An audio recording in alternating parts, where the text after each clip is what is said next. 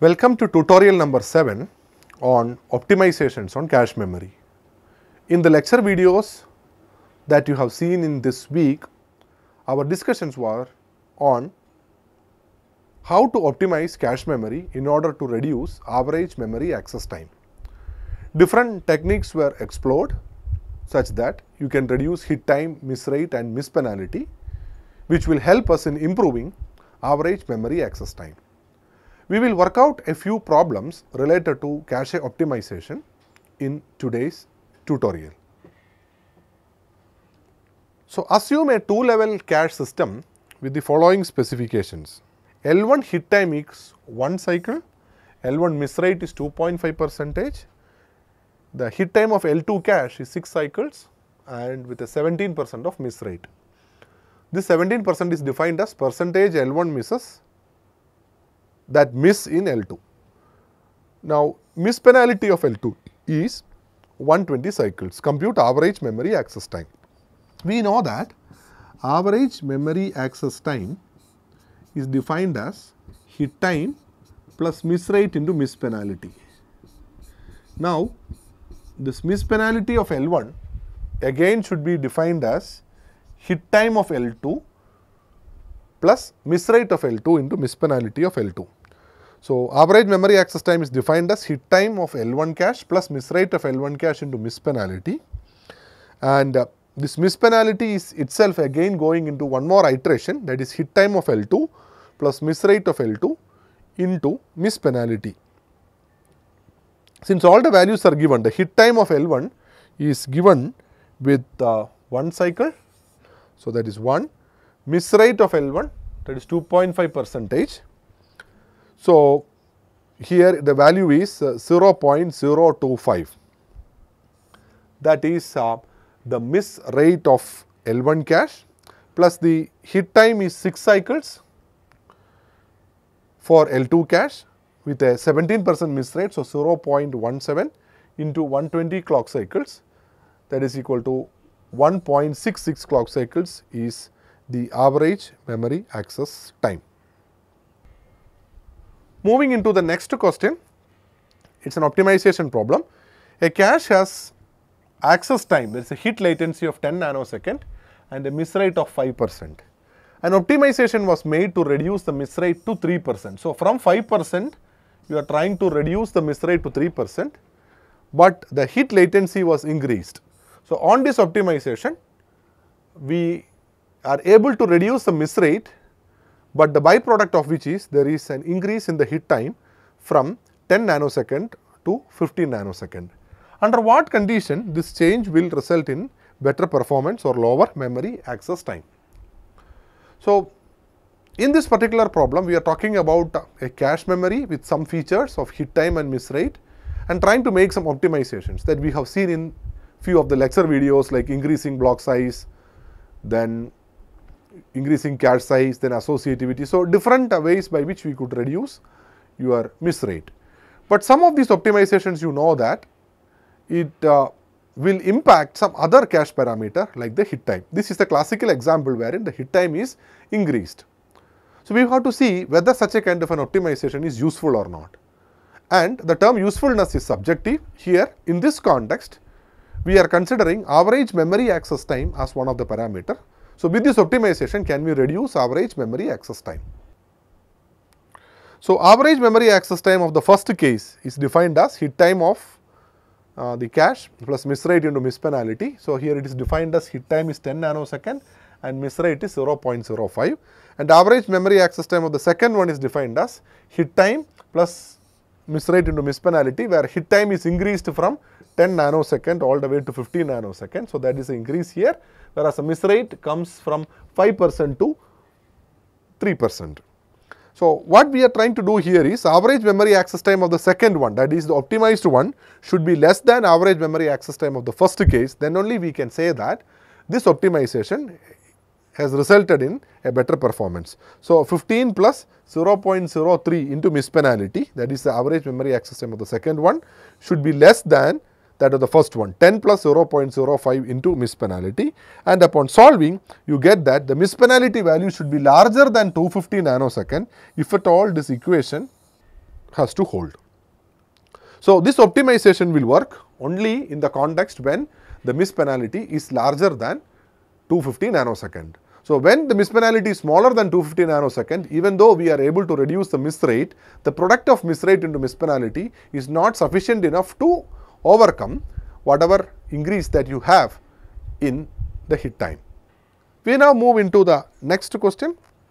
A cache has a hit rate of 95%, a block size of 128 byte, cache hit latency of 5 nanosecond. Main memory takes 50 nanosecond to return the first word. So, here one word is defined as 32 bits. So, it takes 50 nanosecond to return the first word of a block and 10 nanosecond for each subsequent word. What is the miss latency of the cache? That is the first question. If doubling the cache block size reduces the miss rate to 3%, does it reduce average memory access time? So, there are two different versions of the question. So, the hit rate is defined as 95 and we have 128 byte blocks and cache hit latency of 5 nanosecond. So, the values are being substituted down, hit rate of 0.95, block size of 128 byte, hit time of 5 nanosecond. One word is defined as 4 bytes. So, it is 32 bits that is been given in the question. 32 bit is one word. So, number of words that you can accommodate in a word, in a block, words per block is 128 byte divided by 4 bytes. So, you get 32 words are there in one block. Now, the miss penalty has been defined as, for the first word it takes lot of time because you have to index into the memory. So, it takes 50 nanosecond to return the first word. So, first word will take 50. We know that there are total of 32 words, out of which the first word can be brought only in 50 nanosecond. Remaining 31 words will take 10 nanosecond each. So, that is going to take total of 360 nanosecond. So, what is average memory access time? You have hit time with you, that is 5. Miss rate is given as 0.05 and then miss penalty is 360 that we just computed. So, we will get 23 nanosecond as the average memory access time. Now, the second portion of the question is, if doubling the cache block size reduce the miss rate to 3%, does it reduce average memory access time? Let us imagine that the hit time is unaffected since it is not given in the question. So, in the second case, since the block size previously we had 128 byte block, now that is going to be increased to 256 byte block. So, the number of words that you have is now 256 byte divided by 4 bytes. So, you have 64 words. Now, miss penalty is defined as the first word will take 50 nanosecond. Thereafter, you have 63 more words. Each will take 10 nanosecond each. So, totally the miss penalty is 680 nanosecond. So, average memory access time in the second case, that is by increasing the block size, is going to be 25.4 nanosecond. 5, that is a hit time, plus miss rate is 0.03 only, and then 680 is the miss penalty. So, it is 25.4 nanosecond. So, doubling the block size will not reduce average memory access time. That is a takeaway that you have. So, this is a classical example of a case wherein the block size is increased. When you increase the block size, then we are trying to reduce compulsory misses. So, that is reflected in this question. From 5%, your miss rate has come down all the way to 3%. But when the block size is increased, you have to bring multiple words from the next level of memory into cache. That has been reflected as we discussed in this question. The miss penalty value is increasing. So, the increase in miss penalty is more dominant than the reduction in the miss rate. Thereby, the average memory access time of the second version, that is the cache block doubled version, is larger than that of the previous one. Thereby, the optimization is not effective.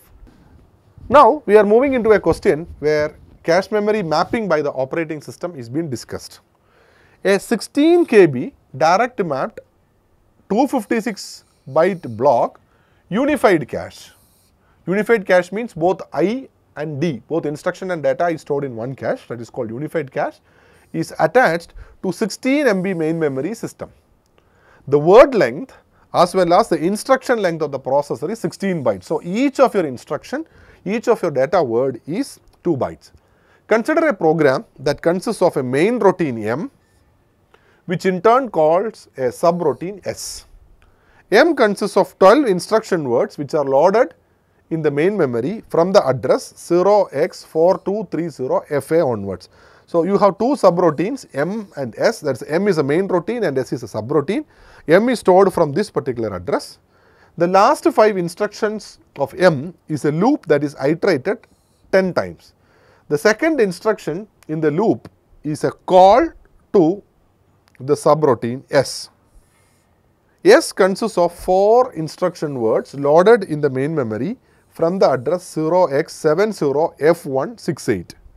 The last instruction of S is a subroutine returned back to M. The only 2 data words that are being used by M and S are at addresses 0x748074 and 0x846064. Assume that caches are initially empty and we have to ignore all OS level interruption and subsequent cache impact on context switching. Let us try to understand what is being given in this question. You have been defined that you are going to store a main program M and a subroutine S, these are going to interact. Now, the specification of M is being given, from which address the M is stored in main memory, and we know that the last 5 instructions of M are going to be repeated in a loop, and the second instruction is a call statement to S. So, M calls S and S is returning back to M. So, it is a main function which in turn call a subroutine, and this subroutine call happens 10 times inside a loop. So, during the execution of the program, since the cache is initially empty, upon demand, contents are loaded to cache from the main memory. Both instruction and data are stored in the same cache, it is a unified cache. After the execution is done, we are supposed to tell what are the non-empty sets in the cache. So, the first thing is we wanted to find out what is the specification of the cache. So, we know that it is a 16 KB direct mapped 256 byte block. So, it is 16 KB direct mapped cache with 256 byte blocks. So, the number of sets in the cache is defined as cache size by block size into associativity, and cache size is 16 KB. So, it is 2 power 14 divided by 2 power 8, that is block size, into associativity is 1. So, that gives you 2 power 6, and we have 64 sets that is there in the cache. And these sets are numbered from 0, 1, 2, 3 etc. up to 63. So, whenever I talk about my cache memory, then the sets are set 0, set 1, set 2 etc. up to 63. So, by virtue of it, you know that we are going to have a main memory which require 24 bits, that is 16 MB main memory, 2 power 24. Out of it, since we have 64 sets, 6 bit is gone for index and our block size is 256 bytes. So, 8 bits are gone for the offset, that makes it total of 14 and remaining 10 bit is your tag. So, this is the logic in which we are able to get the split up of the physical address, 24 bit of physical address, that is 16 MB of main memory, that is given in the question. 24 bits of physical address gets split up into most significant 10 bits for tag and then 6 bits for index and the last 8 bits for the offset. Now, the next thing what we want to know is where this main program M and the subroutine S is being organized. So, as given in this question, it was told that the main function is stored in location 4230FA and each of the instruction will take 2 byte. Each instruction as well as data word is 2 byte.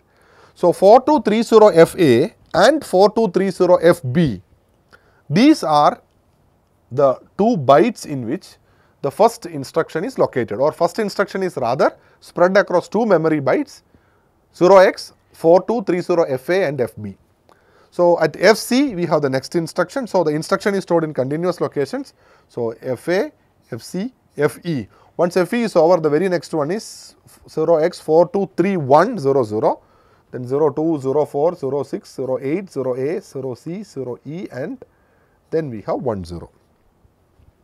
So, these are the 12 instructions for the main program M. Similarly, your subroutine is being stored in 707168. So, 68, 6A, 6C and 6E. Each instruction will take 2 bytes. So, these are the bytes in which these instructions are starting. So, the 4 instructions of subroutine S are kept like this. So, now we have to understand what is a program flow. It is given in the question that the last 5 lines of M is part of a loop. So, from M8, M9, M10, M11 and M12 that is been shown here, this is going to be iterated 10 times. And the second line of this loop, that is M9, is a function call to subroutine S, and the last line of subroutine is a function returned back to M. So, in a subroutine, when M9 calls the subroutine S, the return statement from S will trigger M10, that is a balance that is happening. And the 2 data items that is been referred are 0x748074, 846064. So, now we got a complete picture of what are the addresses that are needed in order to execute this M and S along with their data. Now, if you take this address 0x4230FA, we know that the last 8 bits which is represented by FA, hexadecimal FA, that is the last 8 bit, they belong to offset. Out of these 30, even though this 30 is 8 bit, the 6 bits will tell you the index. So, when I write 30, 3 correspond to 0011 and 0 correspond to 0000. So, these are the 8 bits that is there. You extract the 6 bits. This will tell you the value is 48. So, this particular location, that is 0x30FA, that is address in the main memory, upon bringing to cache, to an empty cache, it will be kept in set number 48. If you look at the next one also, so when you bring set number 48, everything with offset value, the last value, that is 423000 and 4230FF. This constitute of 256 bytes. That much amount of data is being brought together to set number 48. So, in that process, M1, M2 and M3, these 3 will already been brought. So, you encounter a miss upon fetching M1, but M2 and M3 are automatically brought to the cache during the miss of M1, because they are part of the same block. But when you go to M4, it is actually 31. So, 31 means it will be 0011, 0001. That indicates these 6 bits will point to set number 49. So, this is going to be set number 49. And all others, where else you have this 31, this whole set will be part of set number 49. So, on M4, we have one more miss that will result in bringing off the contents of 423100 to 4231FF. 256 bytes are being brought. In the 256 byte, M4 to M12 is completely contained. So, they will be brought to set number 49. But when you are fetching and executing M9, in the meantime, control is transferred to 707168. That is the address that is going to be worked out at this point. Let us try to work it out and then see to which address to which cache memory set this particular address is mapping. So, 0x707168.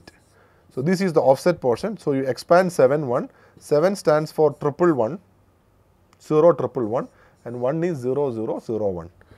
So, if you extract the 6 bits of it, that is actually pointing to again set number 49. This is the interesting observation that you see from this question. When you are going to bring S, they all are part of that 71. So, they all map to set number 49. It is a direct map to cache. So, M4 up to M12, whereas the complete S, they both are mapped to set number 49. So, M4 to M12 and S cannot coexist together. It is a direct mapped cache where this part of the main routine as well as the subroutine, they are mapped into the same set, because of which when the main routine is existing in the cache, then the subroutine is being evicted out. When you transfer the control back to the main routine, that is when you wanted to execute M10, then I will evict out the subroutine. Like that, when the control again is passing on to S, that is when the loop is repeated from M12 to M8, and in M9 we have one more control, at that time S is not present, so it is again a miss. So, that is going to evict out M and then it is going to bring back S. So, in this way there is a mutual eviction because of the address peculiarity. So, based upon that we can find that wherever you see that red color, they are telling which is the set number to which these addresses are mapped. So, you have 48 and 49, that is part of M, whereas your S is mapped to set number 49 only, and two data elements, the first one is mapped to set 0 and second one is mapped to set 16. So, both the data elements, there is no conflict, they both will be residing in this cache from the beginning. So, except the first two compulsory miss, like when you encounter these data items for the very first time, there is a compulsory miss, and here after that nobody is going to pull them out. So, find the number of cache miss occurred during the execution of the program.